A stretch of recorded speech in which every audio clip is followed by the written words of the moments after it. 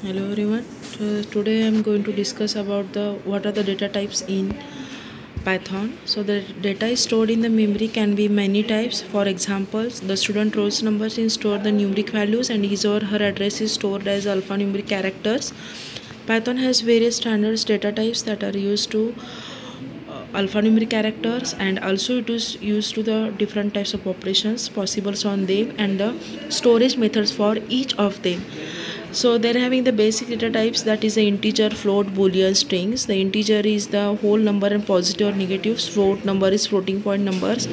Boolean number is object. Boolean types may have the one or two values, true or false. And strings in Python are identified as a contiguous set of characters represent the question marks. The next one is that the list. What is a list? So the list is a general purpose of widely used to the data structure, and this collection which is order and changeable to allows duplicate members. So this is to use to list or declare a first and then its square bracket which is separate values with commas. So we can construct and create the list in many ways.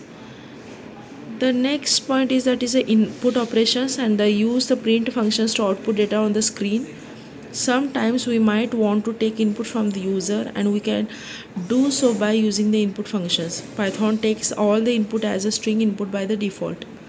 The use of the input operator, commonly known as the extraction operator, and this takes place with the standard input stream scene. Furthermore, the treatment of data takes place as a stream of characters by scene. Moreover, the flow of these characters takes place from scene the program through the input operator. Input operations using the input function. These provide the built-in function input to perform input operations, and this input can be used the some messages or without messages.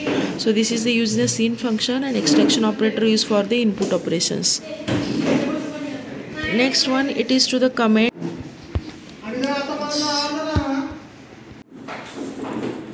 So next one is the comments in Python. The comments in Python are identifier which is the hash symbols, and these extend to the end of the line. So hash characters in strings are not considered comments. However, there are the three ways to write a comment: as a separate line beside the corresponding statement, and the multi-line comment block. So there are multiple uses of writing comments in Python. Some significance uses to include, that is to increase the reliability, explaining the code to others, understanding the code easily after a long term, including the resources, and the reusing the existing code.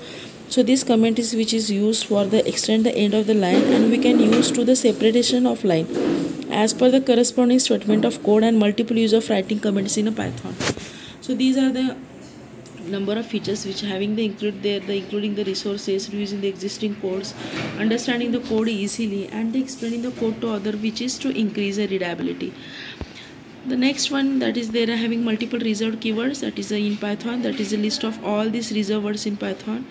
The false, none, true, and, as, asserts, breaks, class, continue, def, del, if, else, except, finally, for, from, global, if, import, in, is, lambda, non-local, not, or, pass, raise, return, try, while, with, and else. These are the reserved keywords are they used.